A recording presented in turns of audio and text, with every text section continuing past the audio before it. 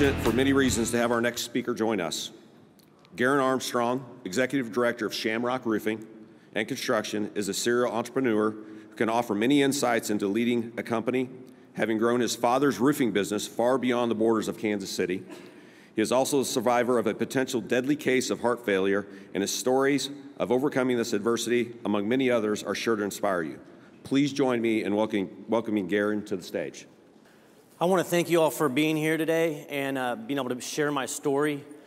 I got this right. Okay, so Shamrock started in 1977 by my father. It was a side business, roofing with my uncles. I mean, they didn't have architectural shingles back then. It was 3-tab. So it changed a long way. And, you know, it wasn't just roofing, it was electrical, all this stuff that I learned. It was hard work, more reason I went to college. But what happened was in 2016, my father came down with cancer, and prodigal son, I came back home to help my father. It was pretty much wound down at that point because he was sick, to the point where after he passed, you know, my mother was like, Garen, what do you want to do with this? And I said, I want to take it to the moon. And so taking it to the moon then to where I'm at now, I had no idea. But Shamrock was formed out of adversity. And so when I took it over, I came in, I implemented new technologies, modernized the business. You know, at that time, roofing has kind of been behind the times. Maybe then it was 2 decades. Now it's only 1 decade. You know, more modernization, more technology, more drones, more adapting as a community for this technology. And so I came in and implemented new systems, built a bigger team, implemented it, and marketing of that. I'm gonna pass that. So the early years was very modest. You know, started at this is the farm, couple trucks. You know, 5 of us. We're running at 3 to 5 million, just kind of around there. I still hadn't built the right team yet. I didn't have. The test wasn't there for the team. The team, you know, we've always been involved in, you know, Roofs for Heroes, Cars for Heroes. We give 300 cars away, a roof away every quarter. You can see right here, these people standing there. Those guys are no longer, and gals are no longer with me. I was working a large loss fire claim, and I was breathing in and doing a takeoff. And in there, I was breathing all this char, and it gave me a sinus infection. Well, that sinus infection went to my heart, and immediately, and then your body wants to naturally heal itself, and so my heart was expanding to the point where the elasticity of the heart wasn't there anymore, and this happened in 45 days, right? And so immediately went to the emergency room, and it was code blue, and they were in there opened me up, checking in everything, seeing if there was any clogged arteries, anything like that, and they didn't see anything. They seen the heart swollen, and they're like, Garen, either you're gonna die like this, you're living like this, or we can do this new advanced research, and you can be one of the first one in Kansas City to do this HeartMate 3, where they go in your heart, they cut the apex of your heart off, they sew this heart pump on you, into your heart, and you have a wire hanging out, and you have batteries. And so most of those other guys and gals that you see me, a lot of them left me for dead. And in an organization, absent a leader, you know, you're gonna lose a lot of people. Some stepped up, but all were impacted. And the people that stepped up, they locked arms, and it was just a 3-headed monster. I had, you know, all these guys and gals, they locked their arms and really carried me through this process. You know, you can see right here where this is what the LVAD is. They go in, they open you up, they sew this on the bottom of your heart. You got a cord hanging out, and you're living off batteries. And these batteries die. You got to change them out, charge them, change them out, charge them, plug into the wall. And you don't have a heartbeat, no pulse, no problem. It was just a flow to keep my organs alive until I was able to get a heart transplant. And so what I'm going to do today is weave this story and thread this story through of the growth of Shamrock and my story through the beginning of 6 surgeries in 5 years. But, you know, building leaders, you know, from a hospital bed, you know, my role as a servant leader is to help develop and coach, with a singularity of focus of resources and energy, and help grow the people and the team. And leadership is a lot about emotional intelligence. I mean, you can take all the notes in the world, you can go to MBA, you can go to Wharton and whatever else, but leading is something beyond that. And so, we all talk about succession planning and wills and what happens next to your business. And it's, top level, like really, it's cute. It's like, oh yeah, I got this and someone else is gonna take care of it.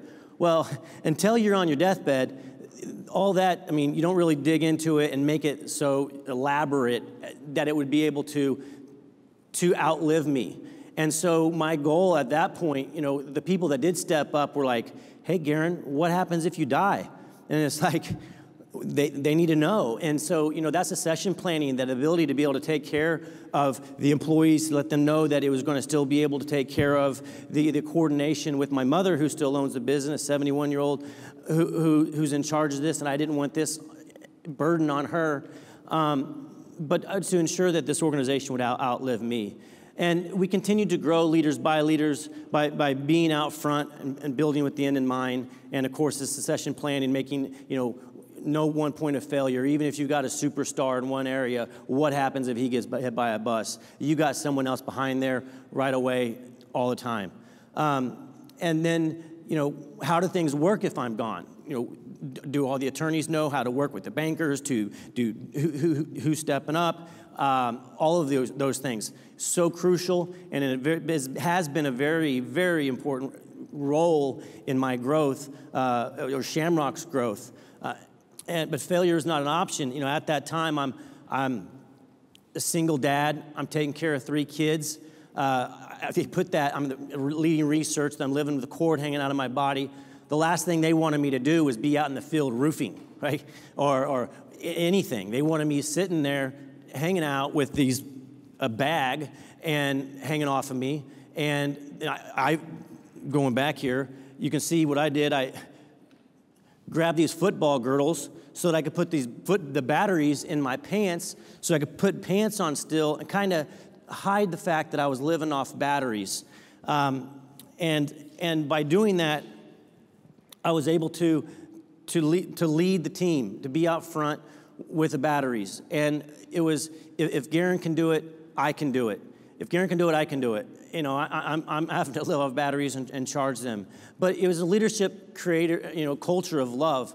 You think about it, I'm dying, I'm on my deathbed, and these guys are with me, they're looking at me, they're taking care of me, I'm taking care of them, and it began to continue to grow everybody else, right? I knew how vulnerable life is, I knew how vulnerable I was in this position is, but Shamrock is meant to continue to grow on without me, no matter what happens. And so we became, the marketing and personal development, the personal development has been a big growth in Shamrock by growing and grooming and educating personal development of the leaders and growing them up. Because, and then we brought all the best trainers to Kansas City, the headquarters, where you have 140 project managers. It's just hard to take some people to conferences and shows. So we started just bringing them into to Kansas City. And so from humble beginnings to 11 locations, we started out building the hub and spoke model, starting out in Kansas City, right off I-35 and I-70. We're close, smack dab in the middle of hail zone, smack dab in the crossroads of the highway, so we can get everywhere very, very quickly. So, we first went up to, this is the rapid regional expansion of the Shamrock Nation evolution. We went up up to Omaha first, and then, Lincoln and Des Moines, and we found out the seasonality of was really starting to hurt us, in time of roofing. So then we started going down in the southern markets, and we created a 3 hours around until we started getting so big, we started having one that's a hub that's like a daisy chain to the next city. But we created them all identical so that they're replicatable. With production centralized out of Kansas City, we do have production managed at each branch, boots on the ground to manage jobs and be there to oversee things. But having everything centralized in one location has been paramount in this growth as well. The repeatable proven systems open new markets. We started out growing ourselves. We started out growing our banking relations, our capital stacks, started out growing our CRM. We started out growing our own processes. So having to create new processes and how we're going to do things as we grow. The Peter principle is real. It's when you've got people that have been with you, loyal to you, and you've grown them along the way, but then their knowledge doesn't keep up with that position. So keep educating your A players, your B players, to be able to sustain the growth that you're having as well. And trained all the staff to operate it without me, but to replace themselves so that we can continue to grow from within.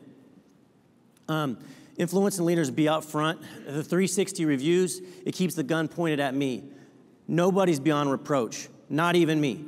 So it's so that I can be sharper, smarter, how I can help, where I can help at. It's paramount. Someone talked about success. It's harder to learn from success than you do from your failures. And that's a real statement, because you can kind of get high on yourself fairly easy. And that's why I think the 360 feedback is so important, to keep yourself in check and stay humble. But to separate yourself apart, be exceptional, be the subject matter expert in your space, keep studying everything, stay relevant in your space, empowering your employees and fostering a culture of leadership. Hiring A players is easy. You talked about that, but you still need to groom them and grow them. The B players, building up the B players, because we want to grow from within. We just bring them in, get them acclimated in Shamrock culture, and we keep the training going every day. We used to say, if we're training. Now we train every day. Every day at 9 o'clock, there is training. It's Zoom. It's everything's buddies on it. People are at your offices. There's Google Classroom. They're all learning constantly. And leadership training and ensuring it's a team effort and leading with heart. So going back, I just need to stop. After I had the HeartMate put in and I was walking around with the batteries, I was still working. I was out in the field, and I'm throwing a bundle of shingles, and I'm loading a truck up, and I'd ripped the pump out of my heart. And your heart don't have a bone on your shin, like you can't feel it, right? I didn't know it until I started losing all this blood, and I'm looking white, I can't breathe. What happened was the pleural sac, the pump ripped out of my pleural sac and filled. I lost 3 liters of blood in my pleural sac that pushed my lung up, and I couldn't breathe. And your body only has 7 liters of blood, so I'd lost almost half of my blood. Went to the hospital, and they're like, oh, my God. And immediately it's surgery again, because I'm this research guy, the first guy with the HeartMate 3. They're watching me, tracking me. They want to, the medical profession is. And here I am. I done ripped it out of my heart. So I went back in, and the same surgeon was able to save my life a second time, cut me back open, sew that pump on, back in my heart after it was shredded. And he was able to save my life again. That time, I got an infection. And so it was pretty gnarly. I'm living with this infection, and IV antibiotics, pus, blood, nasty stuff coming bubbling up out of my heart. Got infected to the metal of the pump, got infected all the metals of the wires that sew you back together, to where they went in, they tried to do the surgeries to cut all this infection out, but it didn't help.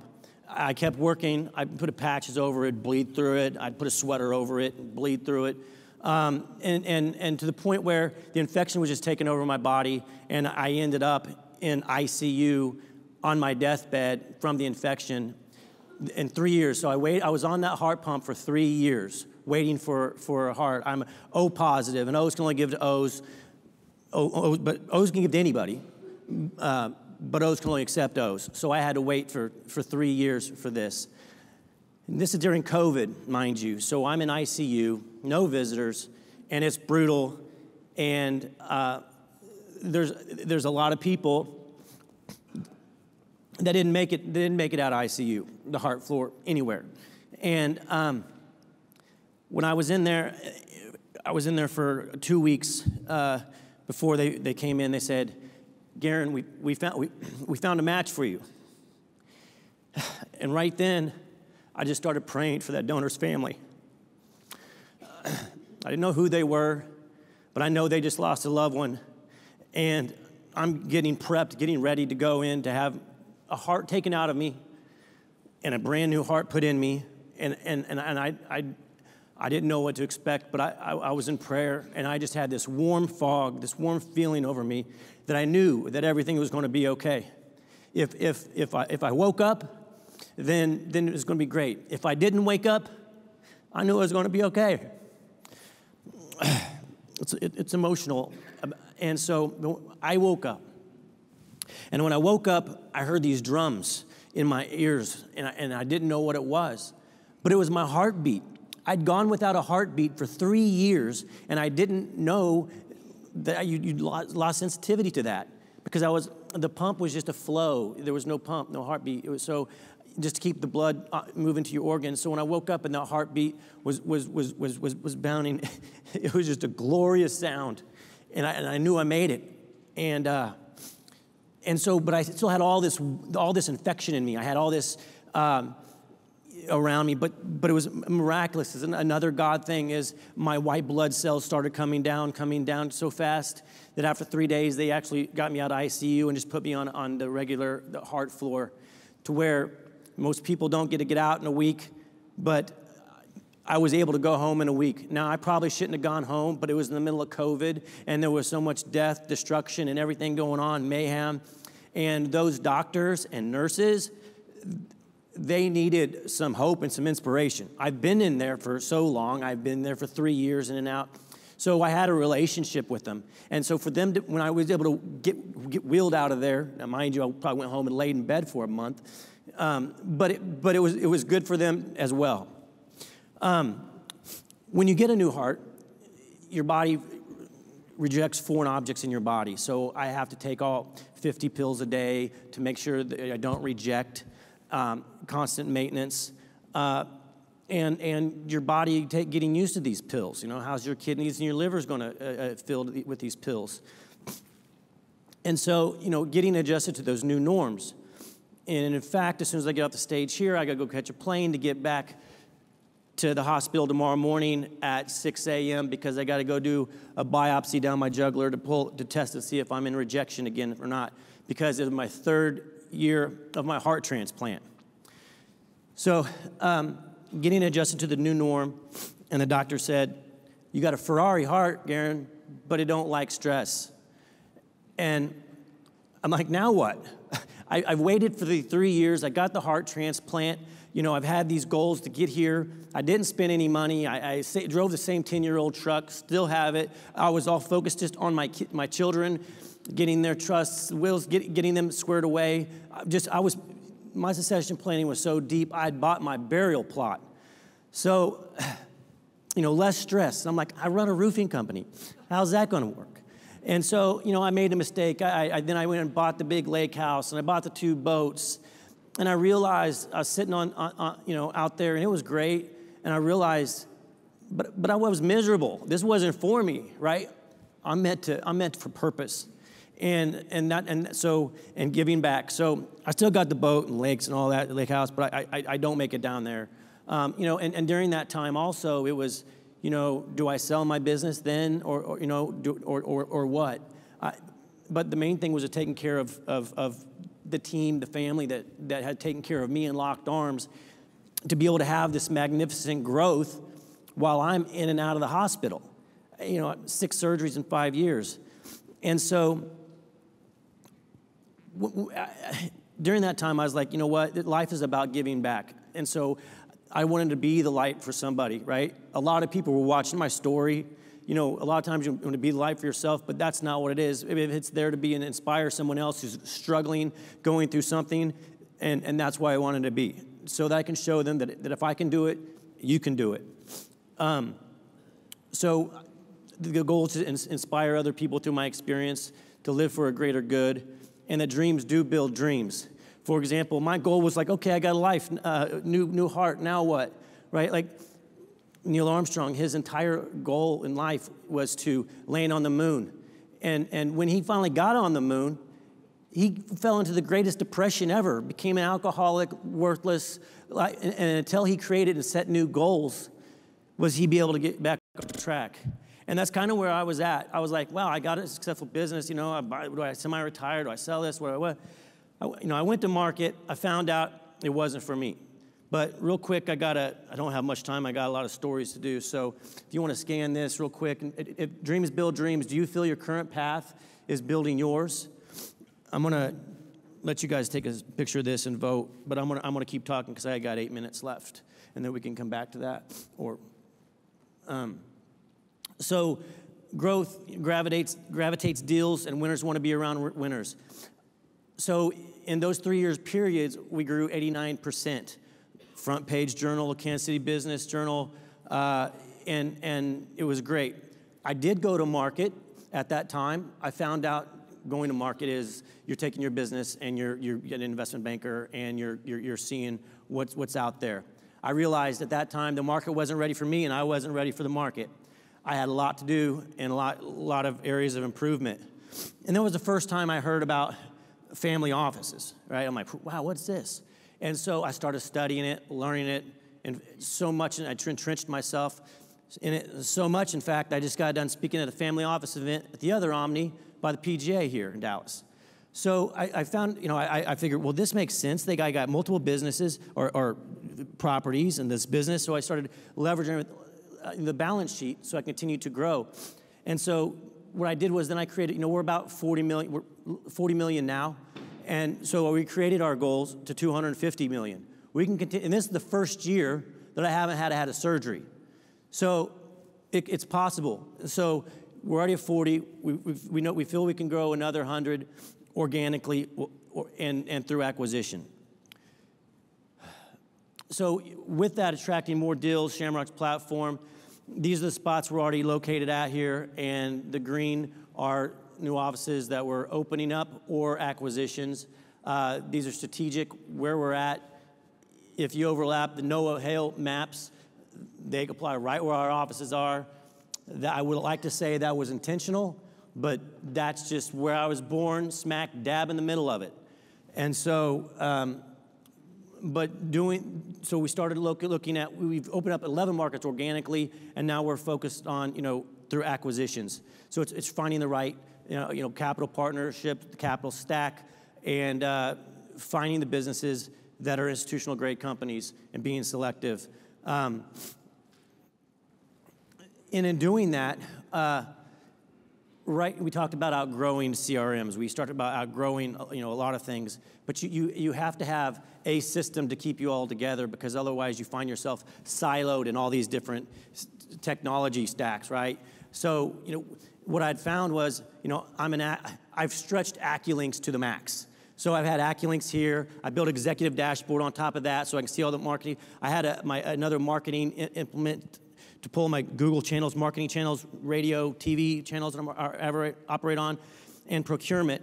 So I created, last several years, several $1 million, to create this trusty ERP, CRM, one system to manage everything that we will be going to market with. But more importantly, it's so that it can hold the entity to grow together, so when we don't bump our heads on 250 million, we still have our own technology stack to hold us together, so we're not just being held together with, Scotch tape and bubble gum, which is important when you're continuing to grow and you want to take care, ultimately bring on a capital partner, deleverage, and take care of the people that have been with you. To make sure that they're getting that they're getting other stock options and bonuses. I mean, we offer health insurance for everybody and 401ks, so that's just a given, right? Like, that's nothing special. You want to know, hey, you got to take care of your middle managers. I've seen a lot of different PE players in the space forget the fact that they're the ones making everybody money. And so it's important that I created this so that everybody is being taken care of as well. Now, I've got some close. I'm going to come back to that one. This is, I only got a couple minutes left while I'm keep talking. You're going to scan this to, is that dreams, building dreams? Okay, so yes. I'm going to go to this next one. There we go. Back. Okay.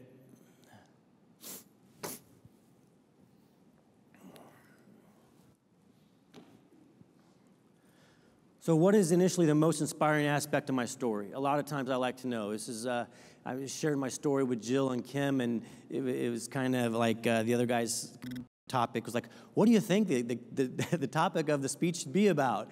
And it was kind of funny. So there's so much embedded and threaded in this story. So I'd like to know so that I can share and hone in on my presentations to be more impactful when I share in the future. If I push it. Okay, yeah, it's pretty crazy. It's pretty crazy. But I want to go back and just, can I go back?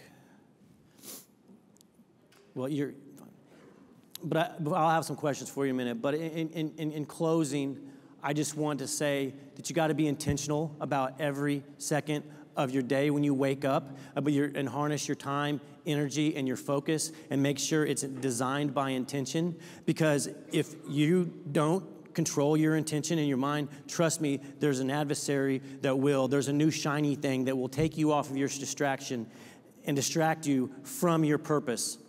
And so, today I want to thank you because I've grown personally and financially through everything that I've learned from the best success of being here, and through the succession plannings and living on my deathbed, not knowing if I was going to make it to be here or not. But by being able to be here, I'm grateful. And I just want to say that you are influential, you're qualified, and life is fleeting. So take advantage of it. You never know when you may get a sinus infection that goes to your heart and you have acute heart failure in 45 days. I never expected that at all. And for you business owners out there, you got to please make sure that you have some sort of crisis plan in place, because when it does happen, people will leave immediately, and you're going to be left with a skeleton crew, and you're going to have to be able to build that up and grow from there. Well, thank you again for this opportunity to speak. I thank you all.